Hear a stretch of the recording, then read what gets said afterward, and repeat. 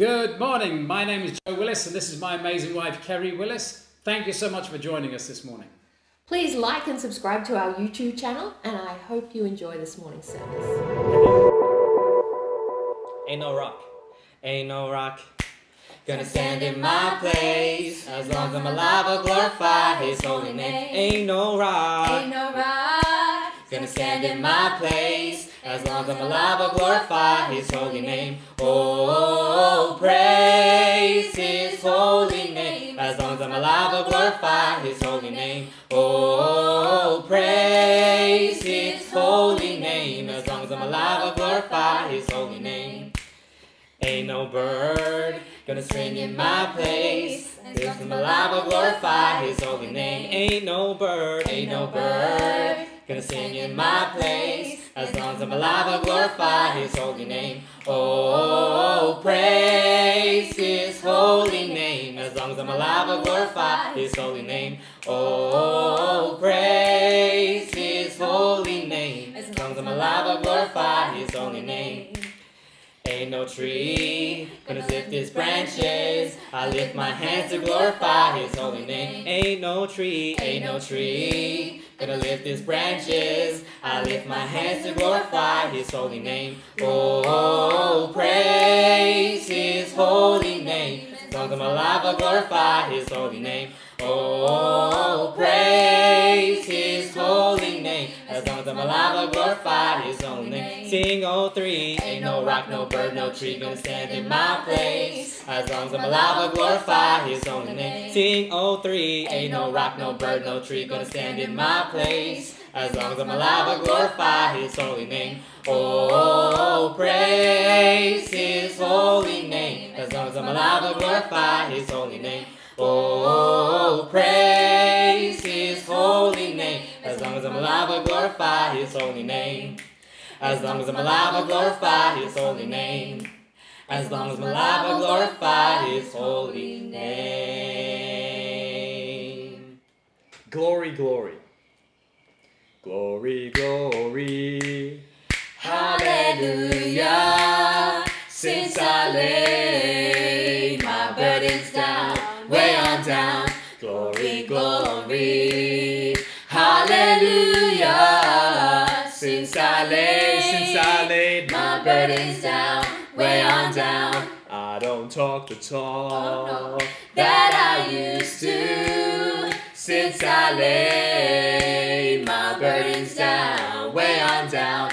I don't talk the talk that I used to. Since I laid my burdens down, way on down. Friends don't treat me Like they used to. Since I laid my burdens down, way on down. Friends don't treat me like they used to. Since I laid my burdens down, way on down. I'm so happy. Oh, so happy. Since I laid my burdens down, way on down. I'm so happy. Oh, so happy. Since I laid my burdens down, way on down. Going home to Be with Jesus. Since I laid my burdens down, way on down. Going home to be with Jesus. Since I laid my burdens down, way on down. Since I laid my burdens down. My Lord, He done done. My Lord, He done done. my Lord, He done done. my Lord, He done done. He done what He said He'd do. He gonna give us love. He done, He gonna give us love. He done, He gonna give us love.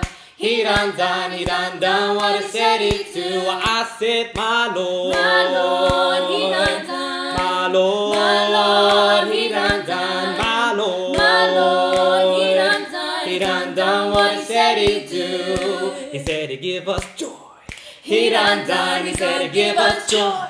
He done, he gonna give us joy. He done what he said he'd do. I said, my Lord, he done, my Lord, he done, my Lord, he done, what he said he'd do. He gonna give us peace. He done, he gonna give us peace. He done, he gonna give us peace. He done what he said he'd do. I said, my Lord, he done, my Lord, he done, my Lord, he done, what he said he'd do. My Lord, my Lord, he done, my Lord, my Lord, he done what he said he'd do. He done what he said he'd do. He done what he said he'd do.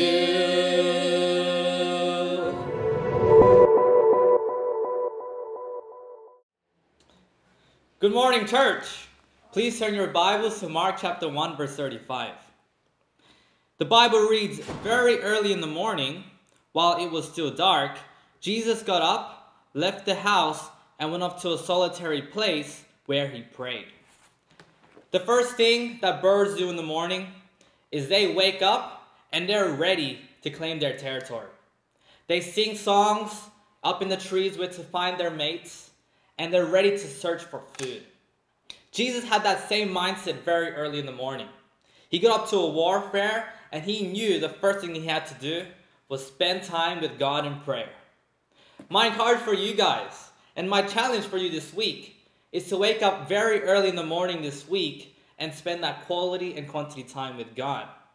This lesson for you today by Joe Willis will show the things that hinder our prayers, to find out what hinders our prayers, and then to work on what can make our prayer life greater with God. So with that, hope you're inspired and ready for this service, and let's say a word of prayer to start off. Heavenly Father, I thank you so much for giving us life, for giving us this morning to worship and praise you. I pray we can learn a lot from the lesson from Joe Willis and find out what can hinder our prayers and to do something about that and have great quality and quantity time with you. In Jesus' name I pray, amen.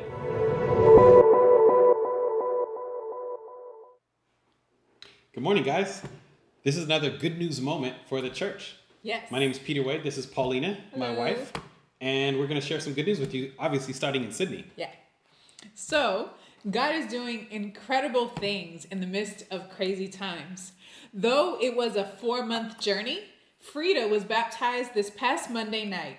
Frida is a foundation student at the prestigious University of New South Wales campus here in Sydney. Next, I bring you good news from the Mexico ICC. Carlos Mejia writes, we had a powerful service this past Sunday in Mexico City. An incredible woman named Doris Velasco was baptized. Doris is a married woman and a mother of 3. Also, excitingly, Jaid Soto, the church's Polytechnic campus leader, baptized his sister Myra and his brother Alberto. Right before they got baptized, Jose Otero married them, as the couple wanted to be right before the Lord before going into the waters of baptism. Now, what's incredible is that Jaid baptized his mom just 2 months prior in the month of February. So now there are 4 people in his family united in Christ there in Mexico City. Oh, cool. Next, I bring you good news from Atlanta ICC. Ron Harding writes, there has been a great opportunity from the United States government providing stimulus checks during the COVID pandemic. Every disciple in Atlanta who received a stimulus check generously gave their checks to their special contribution this past week, taking them to 65% of their missions fundraising goal. There was also the baptism of Catherine James, who is the cousin of Destiny, our dear sister in the AMS region of Los Angeles. Destiny participated in the baptism over FaceTime, where she got to share for her cousin and watch her go under the waters of baptism. This was the church's 4th baptism and 5th edition in the last 8 weeks. Congratulations, guys. Next, I bring you good news from the Chicago ICC. John Causey writes, the Chicago church has now broken through to 200 members. God blessed the church with 4 additions, 3 baptisms, and 1 amazing restoration. On Sunday, the fired up sacrificial disciples gave over $63,000 in special missions contribution. Also, Johnny Dawson, who is 75 years old, was restored to God. His wife Mary, his son Theo Sr., his grandson Theo Jr., and his granddaughter Tia all serve in key leadership roles in the Chicago church. Wow. Now I bring you good news from the Miami ICC, where they have had 5 baptisms this past week alone. That's incredible news. And they note that prayerfully, several more will make that decision this coming week. Oh, that's great. Also staying in the United States, we bring you good news from New York City. In New York, they had 2 amazing baptisms this past week, Denise and Tiffany. The baptism of Denise, she's a professional model who was impacted by the recent conversion of Esmeraldas. Also a professional model. Both women are actually Dominican. Wow, wepa! In London, God added 2 more brothers to their family. As they saw Liam, a campus student, baptized Monday night. Sergey was also baptized Wednesday night.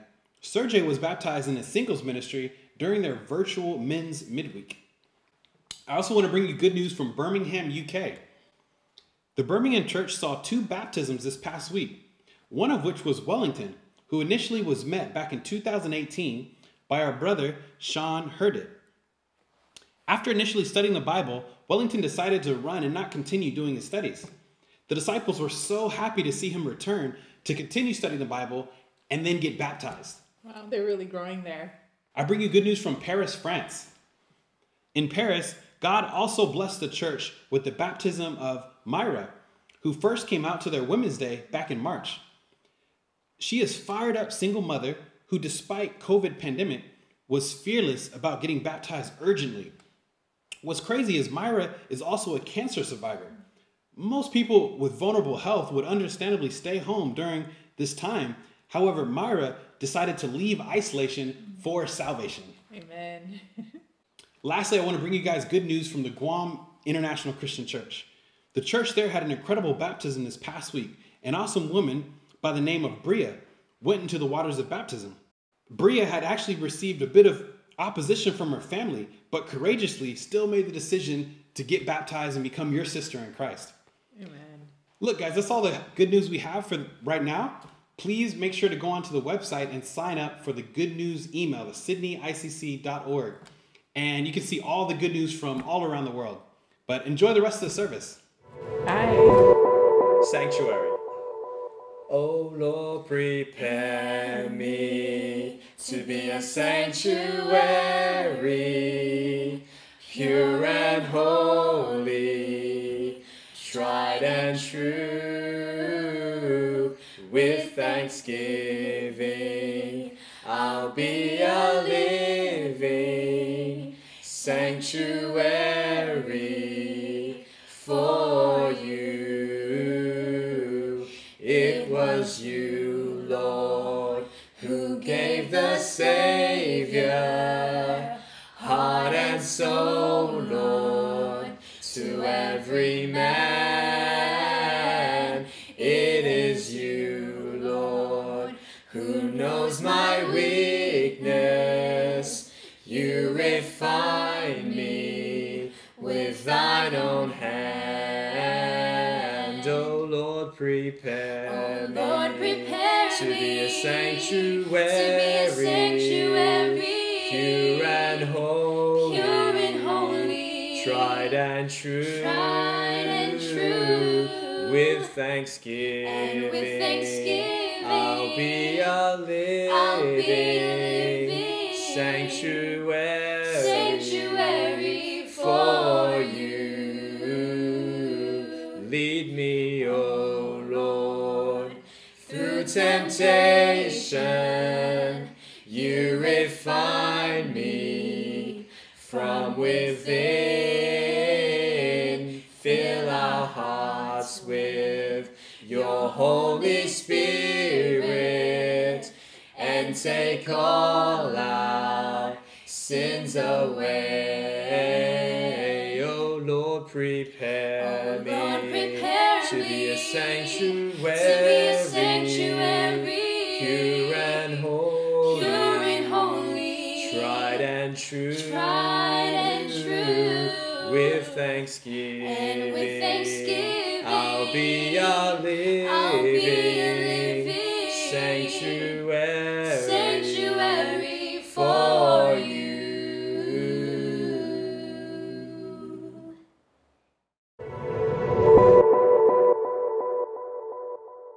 Good morning, church.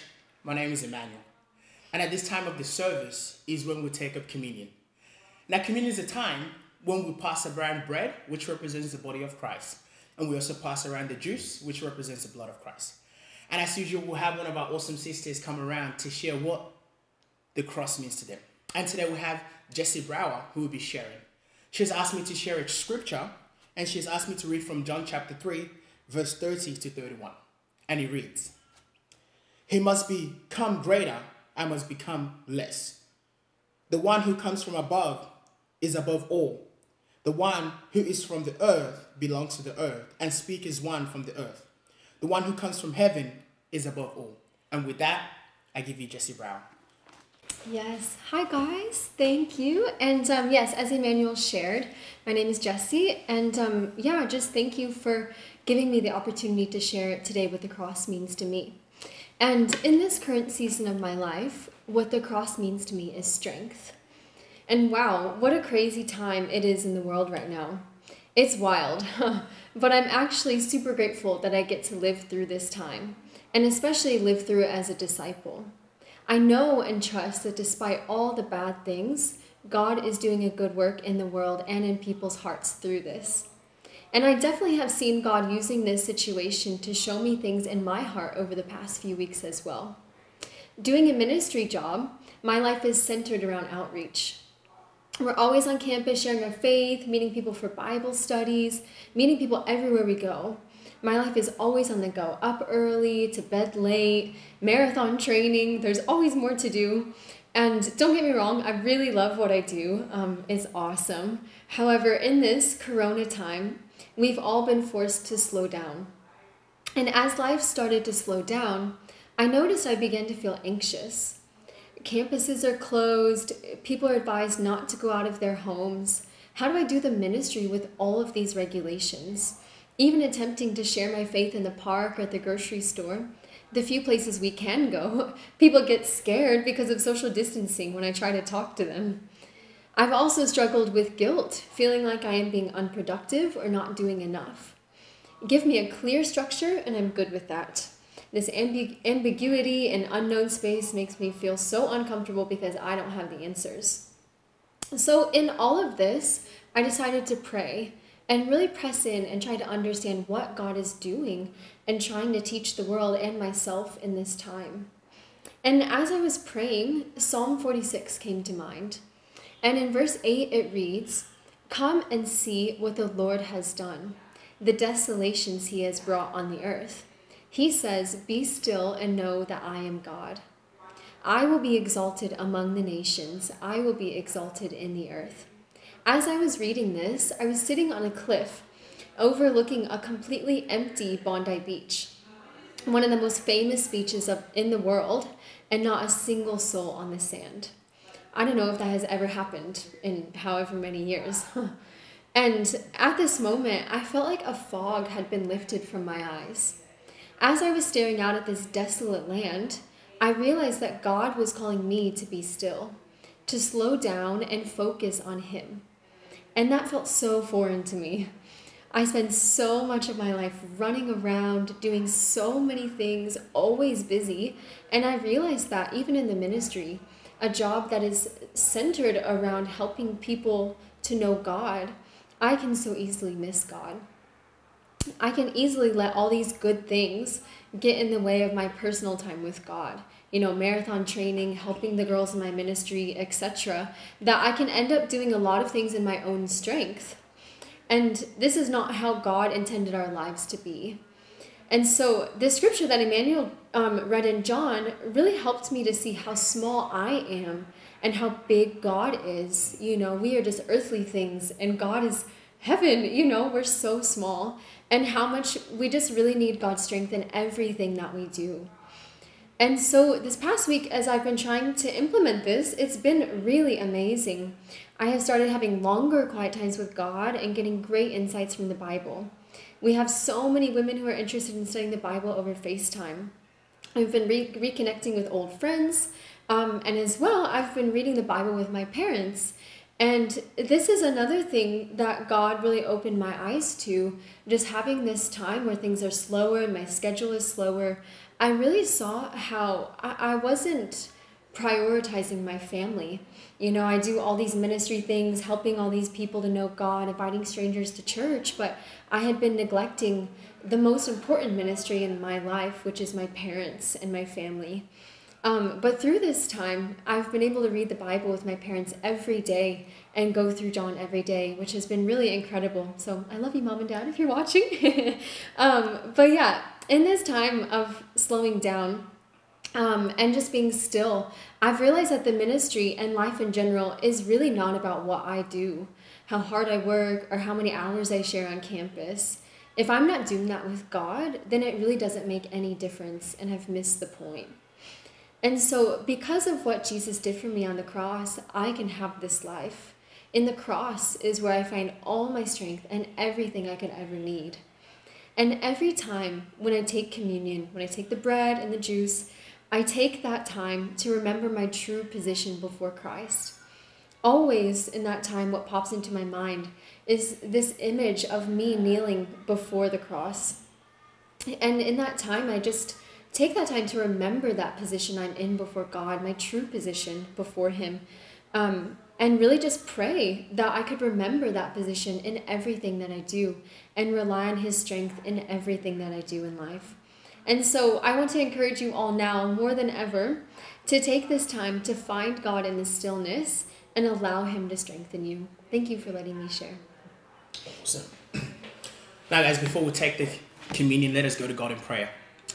Dear God, Almighty God, thank you, God, that you are great. Thank you, God, that we can come to see how powerful you are and how little we are, but yet to not be in fear of how powerful you are, but to come to embrace it and to grow through it, God. Please be with us, Father God, as we take this communion. And I pray all these things through your Son. Amen. Amen.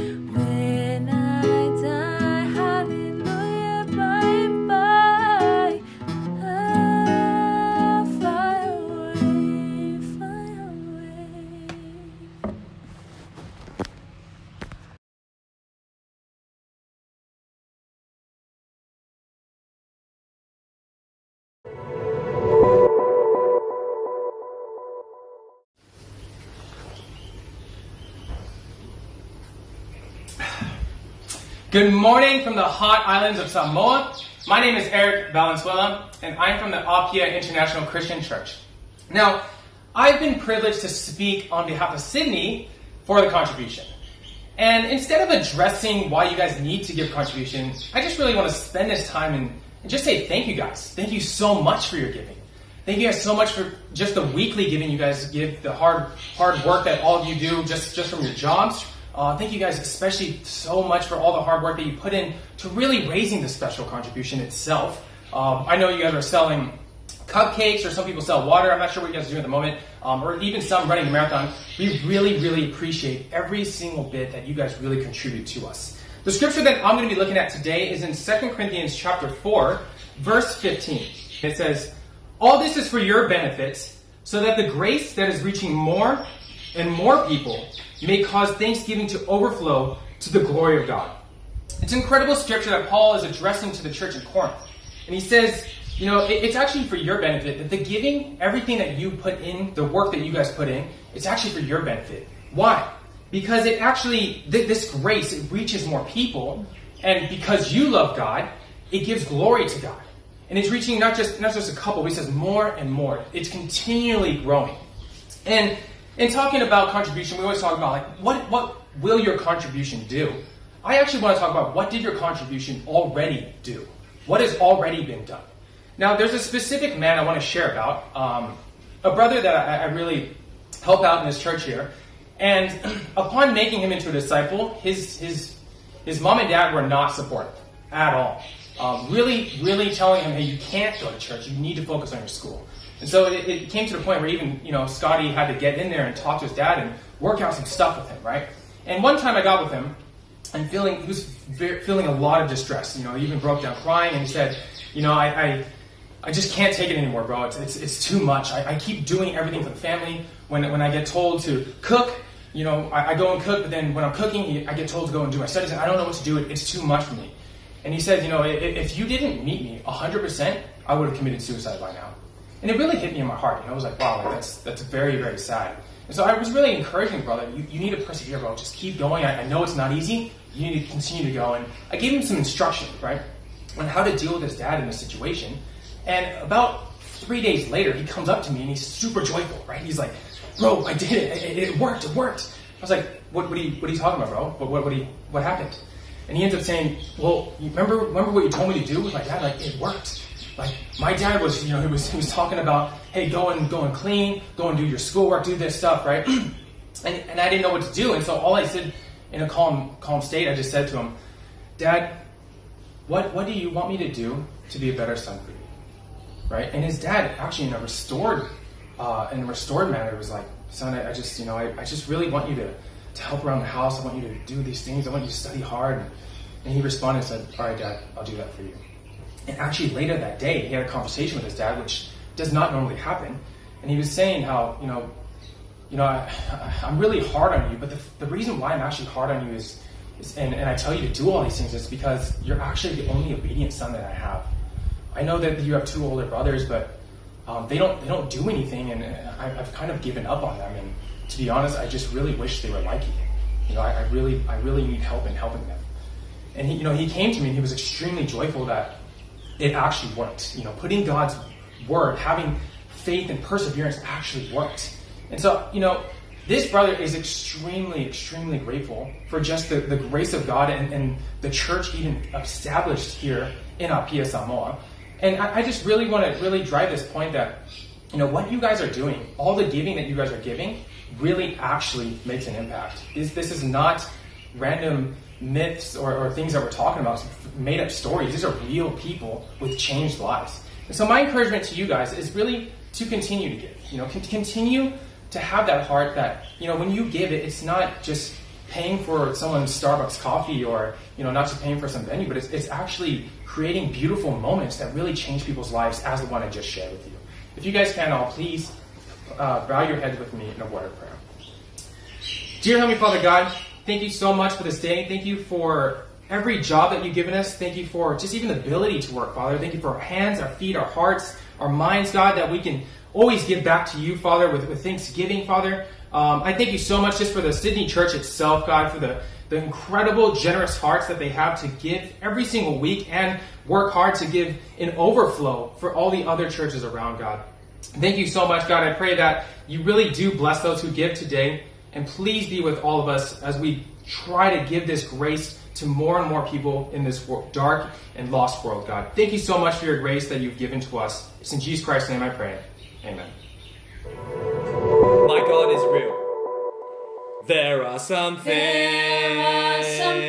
I cannot know. There are some places that I cannot go. But there's one thing. There's one thing I know. That my God is real, for I can feel Him in my soul. Don't you know that yes, God is real. He's so real in my soul. But my God is real, for He has washed and made me whole. Yes, His love for me. Is like pure gold. For my God is real, for I can feel Him in my soul. I cannot tell just how I felt when Jesus washed all my sins away. But on that day, yes, on that hour, that my God is real, for I can feel His holy power. Don't you know that yes, God is real? He's so real in my soul. For my God is real, for He has washed and made me whole. Yes, His love for me. Is like pure gold. For my God is real, for I can feel Him in my soul. Don't you know that yes, God is real. He's so real in my soul. For my God is real, for He has washed and made me whole. Yes, His love for me. Is like pure gold. For my God is real, for I can feel Him in my soul.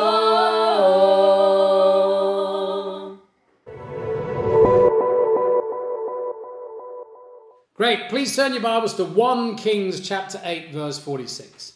I've been really encouraged by doing all these lessons on prayer.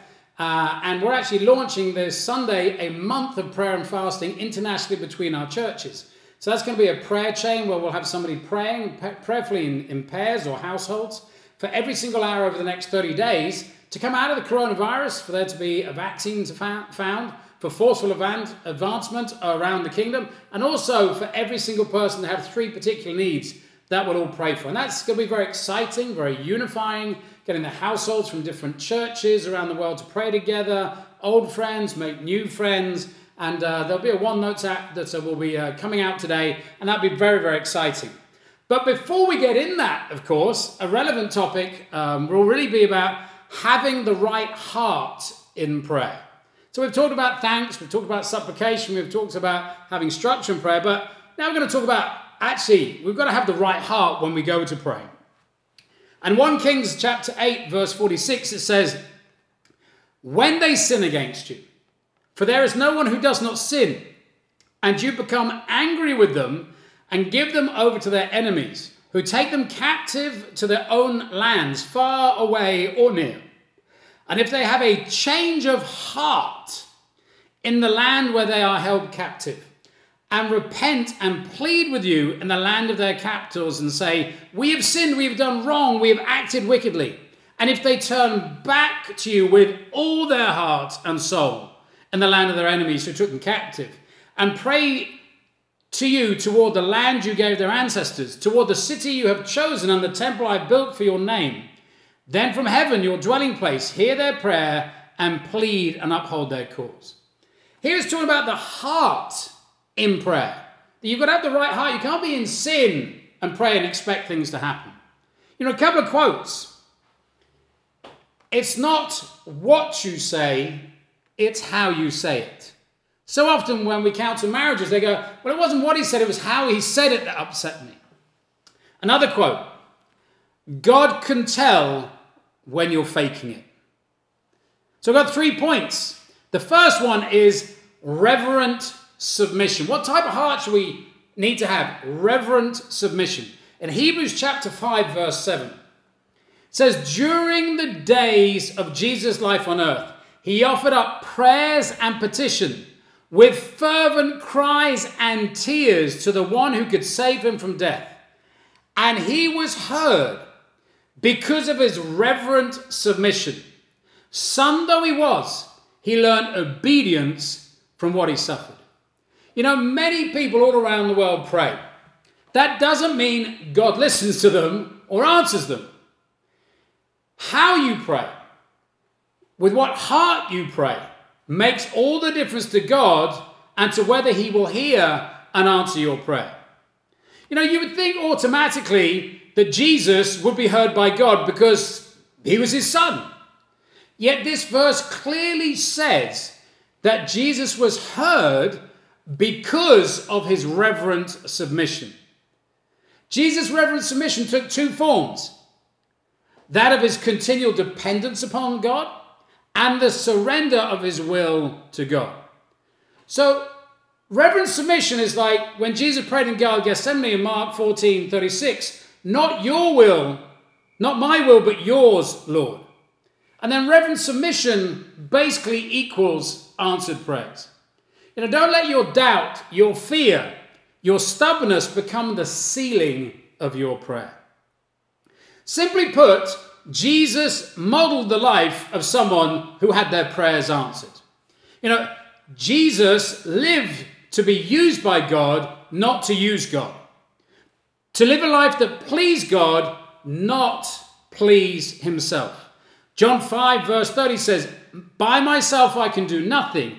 I judge only as I hear, and my judgment is just, for I seek not to please myself, but him who sent me. You know, Jesus lived to please God, not himself, and that's why God was with him. John 8:29 says, the one who sent me is with me. He has not left me alone, for I always do what pleases him.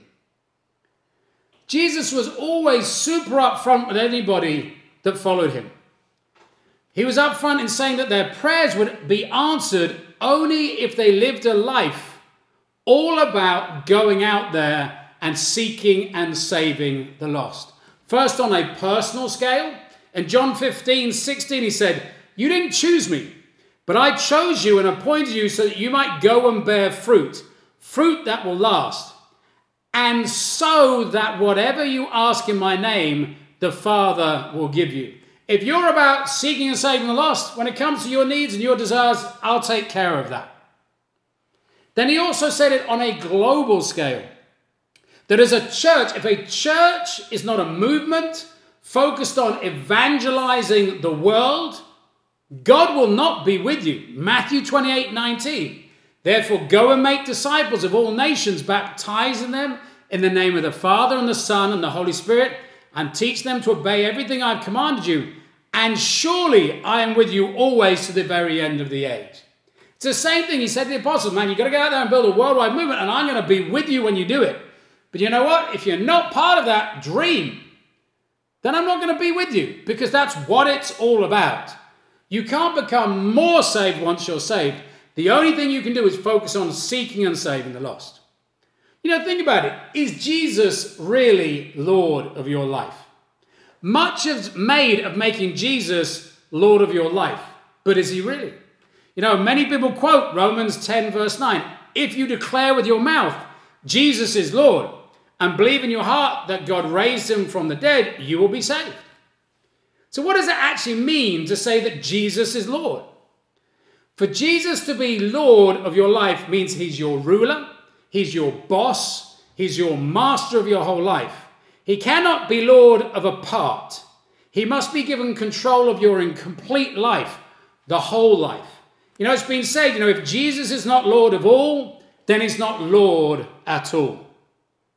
And when the first converts understood this, at Pentecost.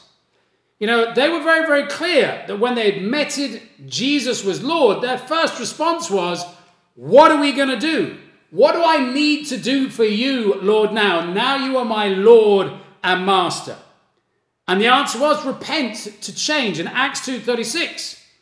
Peter's preaching goes, therefore, let all Israel be assured of this. God has made this Jesus whom you crucified both Lord and Messiah. In other words, Jesus is your Lord. How did they respond? It says, when the people heard this, they were cut to the heart and said to Peter and the other apostles, brothers, what shall we do? Peter replied, repent, be baptized, every one of you, in the name of Jesus Christ for the forgiveness of your sins, and you will receive the gift of the Holy Spirit. When we say Jesus Lord, our response should be, now what do I need to do for you, Lord? Not how little do I have to do? Not do I just need to think about it? What shall I do? It's all about where your heart is at before God, before you pray.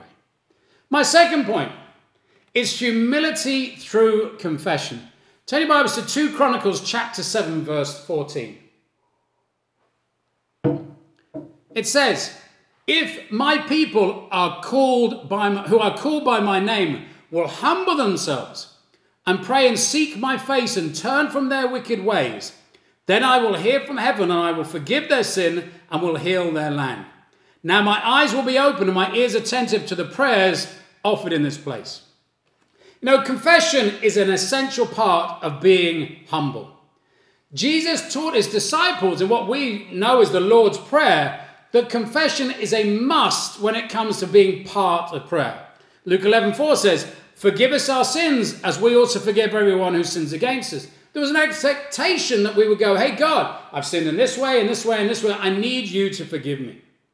Now we all sin and we all need God's continual forgiveness and purification. This is only received by our continual confession. 1 John 1:7 says, but if we walk in the light as he is in the light, we have fellowship with one another. And the blood of Jesus, his son, purifies us from all sin. If we claim to be without sin, we deceive ourselves and the truth is not in us.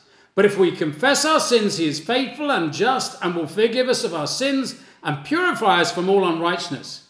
If we claim we have not sinned, we make him out to be a liar and his word is not in us. It's very clear here that confession is part of the process of being forgiven by God. You know, we're commanded to confess our sins to one another, not just God. There is nothing more refreshing and bonding with another person than to meet with them, confess your sins together, and then pray for each other as the scriptures teach. James 5:16. Therefore confess your sins to each other and pray for each other so that you may be healed. It's part of the healing process.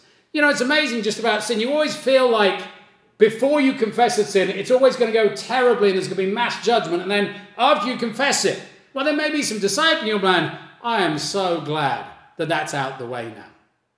You know, confession has always been part of a relationship with God. If we go to Leviticus chapter 5, verse 1. And this was written, you know, as the Israelites came out of Egypt. Leviticus 5:1, it says, if anyone sins because they do not speak up when they hear about a public charge to testify regarding something they have seen or learnt about, they will be held responsible. If anyone becomes aware that they are guilty, if they unwittingly touch anything ceremoniously unclean, whether the carcass is of an unclean animal, wild or domestic, or of any unclean creature that moves along the ground, and they are unaware that they have become unclean, but then they come to realize their guilt, or if they touch a human uncleanliness, anything that would make them unclean, even though they are unaware of it, but then they learn of it and realize their guilt, or if anyone thoughtlessly takes an oath to do anything, whether good or evil, in any matter one might carelessly swear about, even though they are unaware of it, but then learn of it and realize their guilt, when anyone becomes aware that they are guilty in any of these matters, they must confess in what way they have sinned. There was a stage here set for the whole of Israel. When he set up the guidelines, he said, you know what? Not only do you need to confess sin when you become aware of it, when people bring it up with you, but if somebody else has fallen into sin and they don't realize that they're in sin because sin is deceitful, then we need to bring it up with them and help them come to this point where they recognize sin and they openly confess. Now, all Israel was told here to help each other with their sin in their life. Sin was to be confessed publicly and to be made atonement for. Leviticus 16:20, when Aaron had finished making atonement for the most holy place, the tent of meeting and the altar, he shall bring forward a live goat. He is to lay both hands on the head of the live goat and confess over it all the wickedness and rebellion of the Israelites and their sin, and put them on the goat's head. He shall send the goat away into the desert in care of a man appointed for the task. The goat will carry on itself all the sins of the solitary place, and the man shall release it in the desert. I imagine this scene. Here's a priest, he's got the goat, and he says, you've got to confess everybody's sin. You go, God, I really prayed for Emmanuel, and I prayed for his sin over here, and Joe's sin over here, and Solomon's sin over here. And you imagine the audience going, you did what? You did what? He said, yeah, I've confessed it. It's all right. We're dealing with it now like that. But I remember so often we have these scenes, they seem so somber. But then there's also this aspect of like, okay, there's a real humbling going on here. And that leads me on to my next point, which is like this concept of the power of confession. Going over to Luke 18, it's not just an Old Testament situation. Luke 18, verse 9.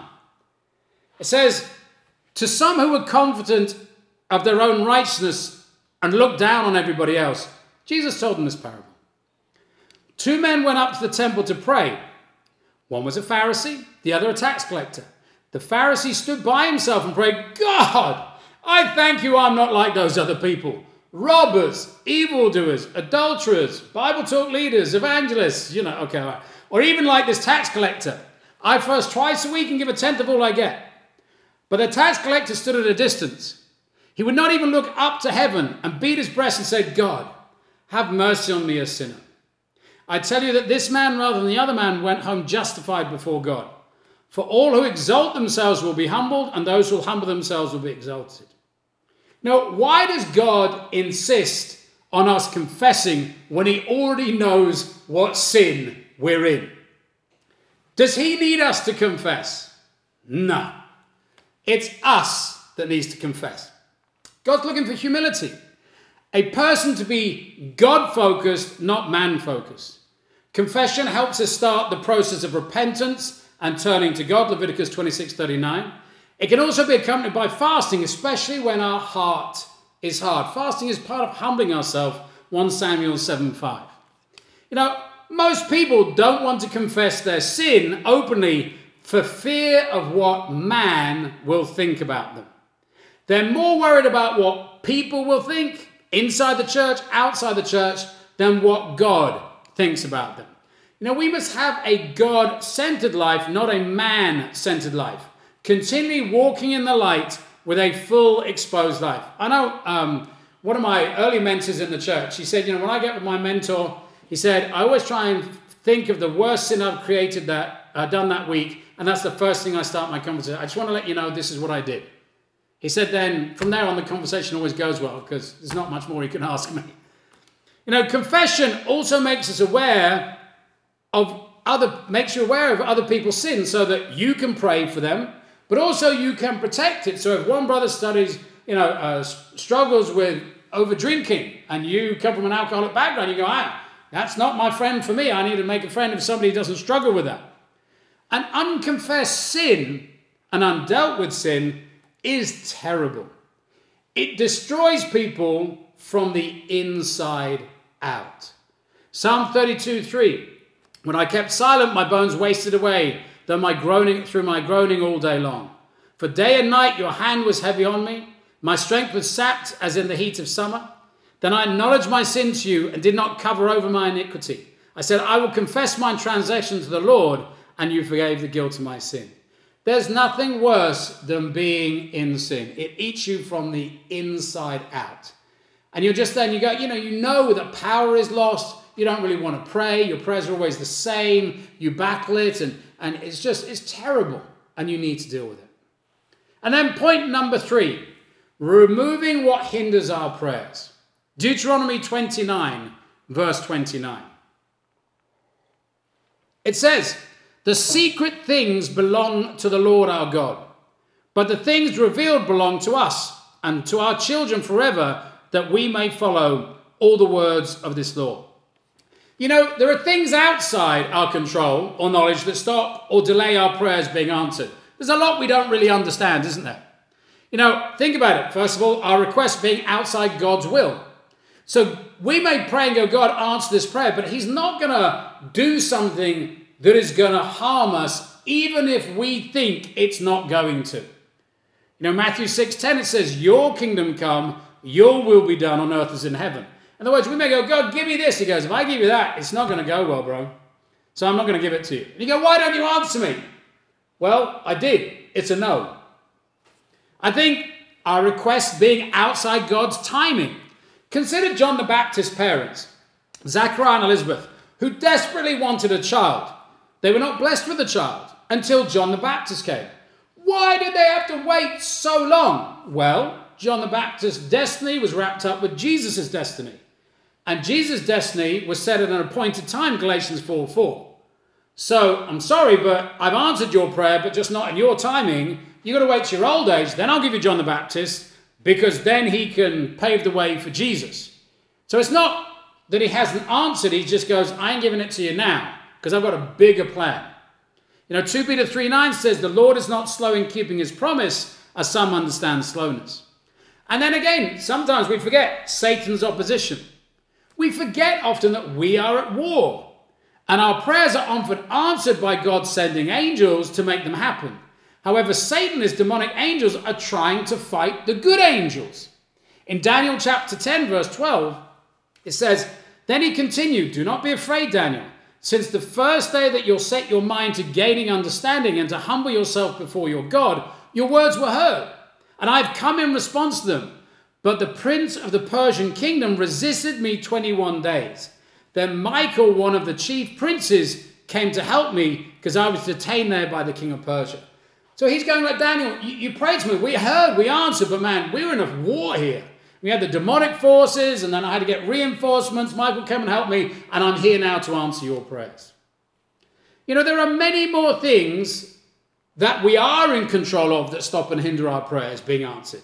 These are the ones we can do something about. First of all, actual sin. The sins of commission, the sins that we do. Proverbs 28:13 says, whoever conceals their sin does not prosper, but the one who confesses and renounces them finds mercy. There is no point going into this month of incredible prayer if you haven't got the sin on the table. You know, this afternoon, sit down with your Bible discussion, sit down with your household, get out the list, get embarrassed. You know what? We should feel that. You know what? I'm embarrassed about what I've done, but I want to change it. Hold me accountable. The sins of omission. These are things you don't. James 4:17 says, you know, if the good you know you ought to, don't do it. That's sin. Including the sin of half-heartedness. Jeremiah 29:12 says, then you will call on me and come and pray to me, and I will listen to you.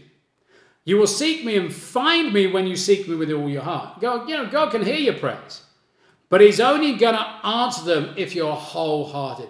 Is there anything that's holding your heart back? Maybe unforgiveness. Maybe not believing the kingdom is real. Not forgiving others. Mark 11:25. And when you stand praying, if you hold anything against anyone, forgive them, so that your Father in heaven may forgive you your sins. You know, we have been all forgiven so many sins. How ridiculous it is when one brother or sister offends us and we go, you know what, I'm just not going to forgive them of that one sin. They really hurt me. Think about how much God has forgiven us. Other things like wrong motives.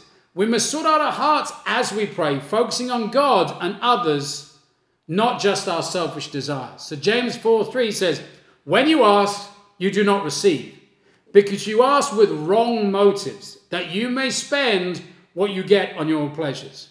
God, give me $1 million so I can buy a Ferrari. No, you don't need a Ferrari. Maybe not so extreme as that, but so many of our prayers are like, I want.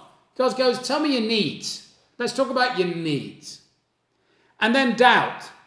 You know, doubt should be destroyed by reviewing our own motives and finding scriptures to teach us to have confidence in when we're asking, because we know it's inside God's will. James 1:6 says, but when you ask, you must believe and not doubt, because the one who doubts is like a wave of the sea, blown and tossed by the wind. That person should not expect to receive anything from the Lord.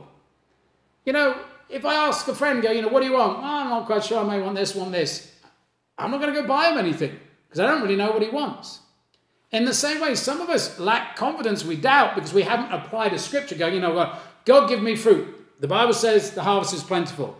I know that's what you want. I'm confident. I'm not doubting because I know that's what you want. And then owning the issue. This is one of the things I really want to talk about. James 5:16. It says the prayer of a righteous person is powerful and effective. I know we talked about, you've got to forgive some people. I think some of us have got to forgive God. I think some of us have got a seriously bad attitude that God hasn't done what you want him to do. He doesn't need your forgiveness, but you need to forgive him because you've got it all wrong. You're like, God doesn't love me. God loves you. Some people have got really bad attitudes of why God hasn't answered their prayers. I had a brother come up to me a few years ago, very disappointed, hurt, a little angry that God had not answered his many, many prayers. He goes, I feel like I've been devoted to the church kingdom. I give my contribution. He was only about a year old as a Christian, actually. He said, I just don't understand why my wife has not become a Christian. So I showed him this verse. I said, let me just ask you, when was the last time you did pornography? His head drooped. He said, about a week ago. And before that? Yeah, the week before. And the week before that? Yeah, the week before. So let's just read this verse again. The prayers of a righteous person is powerful and effective. So do you think the problem lies with you or with God? All of a sudden his anger turned to shame. I'm glad to say not only did he have a repentant heart, but a few months later his wife also got baptized. You see, we've got to own what we need to own. It's not an uncommon thing for me to feel like there's something wrong in my relationship with God, almost like a distance, a religiosity, a weirdness. The solution for me is really, really simple. I just get out the Bible and I get a sin list out. Mark 7:20 to 23 or Galatians 5:19, 21, Ephesians 5:3 to 8 or Revelation 2:7 to 8. And I get them out and I look at them and I not go, am I in sin? I go, what sin am I in? Then I can nail it, confess it, repent of it. And I particularly like going to Mark 7:21 because one of the sins I always forget, Mark 7 talks about, the first sin on the list is evil thoughts. For many of us, because we use things like Galatians 5:19 in a study, we forget evil thoughts is a sin. We go, well, I haven't done pornography. I haven't, I haven't screamed at anybody. But what about your thoughts? Evil thoughts are just as much a sin, like lust or entertaining a bad attitude. Writing those down. And then you will be refreshed. So Acts 3:19 says, repent then and turn to God, so that your sins may be wiped out, that times of refreshing may come from the Lord. It's very simple. God says, if you're clear, confessed, repentant, you're refreshed. So let's work this back. If you're not refreshed today, if you're not like, I'm fired up for the Lord, there's sin. How do you know that? Bible tells me. If there wasn't sin, you'd be refreshed. You're not refreshed. This afternoon, we need to sit down as a household, as friends, as marrieds, and go, right, that's cool. Let's get on there. Let's start talking about it. And then just as a warning for some of us older Christians, beware of new sins. As I've gotten old as a Christian, now some 30 years, I sort of, in my pride, thought, I know what my basic sins are. I know about pride and, not being humble and being stubborn sometimes and overeating, all these guys. I know what my sins are, so I'm pretty good.